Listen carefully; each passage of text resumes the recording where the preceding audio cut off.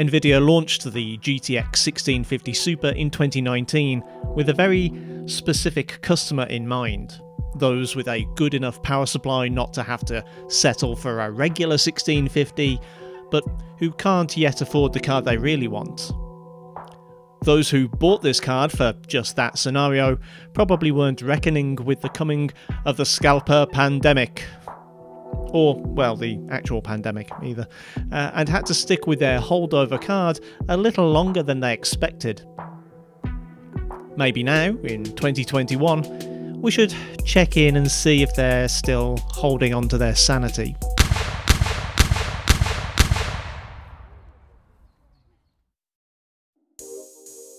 The GTX 1650 Super has a special place in my heart. After an ill-advised experiment last year, in which I traded in my water-cooled RTX 2080 for an entire PC, check out the video above if you haven't already, I spent several months of 2020 languishing with nothing but the card I acquired for that build to use in my main PC. As part of the whole basis of that video, I picked up this Asus model of the GTX 1650 Super from used tech retailer Sex for £150, paid for with store credit.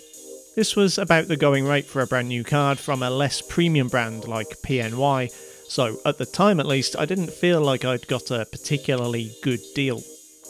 My, how times have changed.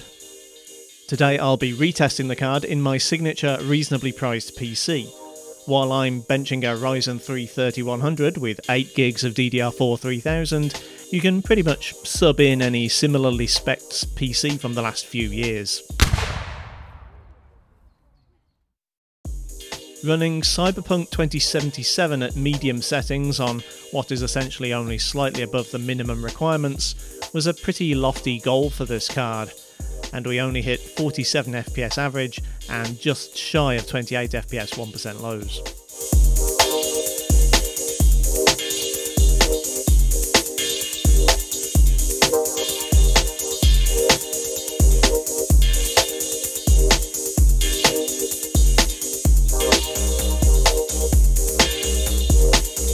As I've established elsewhere, Apex isn't really the game for me, but I can appreciate that it runs really well considering how good it looks. 1080 at high settings still gives us an average FPS of 91 and 1% lows only very slightly below 60.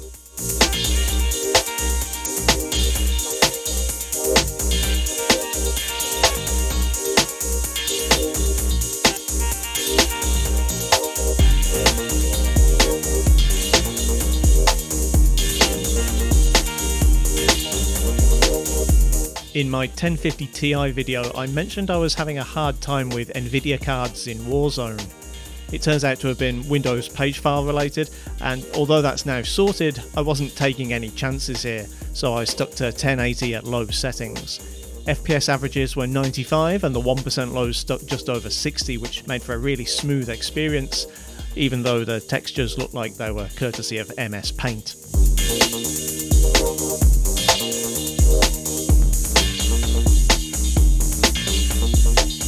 Forza Horizon 4 at high settings looks pretty amazing, considering it's set in England, and thanks to the 1650 Super it glides along at an average of 128 with lows of 113.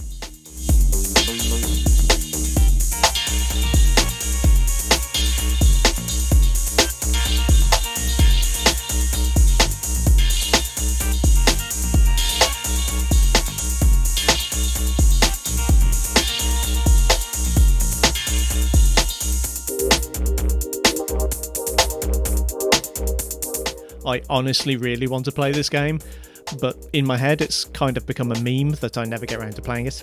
The AC Valhalla canned benchmark at medium returns an average of 57 and lows of 43.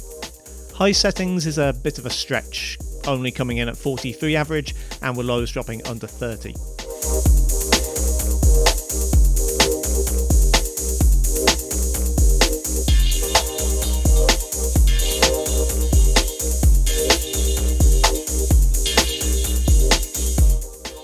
As one might expect from a next-gen console title, the Medium isn't a game that treats graphics cards kindly.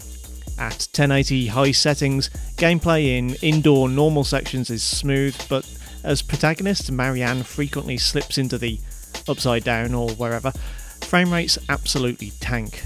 I saw an average FPS of 30 with lows in single digits.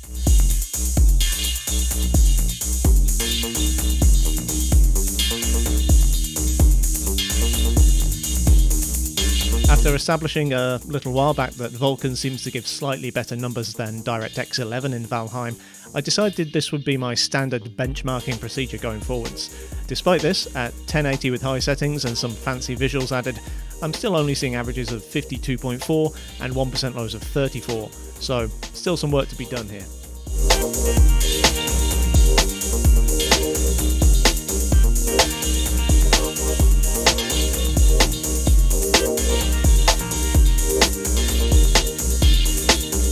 The closest I'm ever likely to get to a sports ball game, either on PC or IRL, Rocket League moves at a pretty fair clip on the GTX 1650 Super. With resolution once more at 1080 and high settings, the average sticks close to the 240 cap, and those 100 FPS 1% lows are not really having much impact on gameplay. By the way, scored another hat-trick. Boom!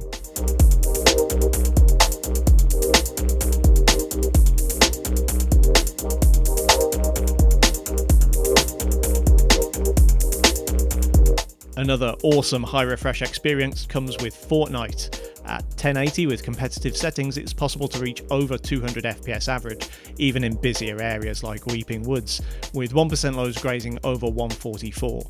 If you want to play on a normal TV or a conventional monitor, Epic settings average over 70, but 1% lows dip into the low 50s. You could, however, compromise a little on some quality settings in order to get a locked 60 or 75Hz experience.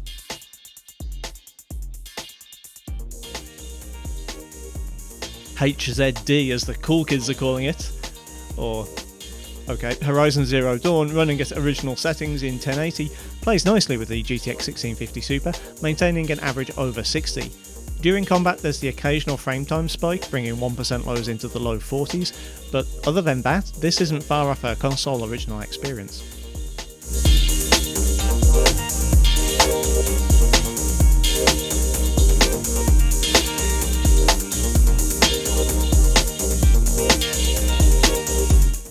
If visceral visions of hell on earth aren't your thing, then you don't need to run Doom Eternal at ultra quality settings. If you do, however, the GTX 1650 Super will allow average frame rates of 110 and lows of 73. You could run at lower settings if you want a high refresh experience and don't mind missing out on some of the glorious details.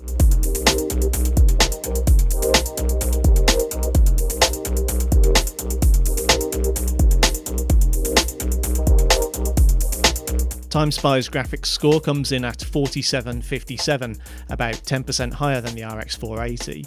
The total system score comes in at 4747, which, at least in this benchmark, actually makes this CPU-GPU combo almost mathematically perfect.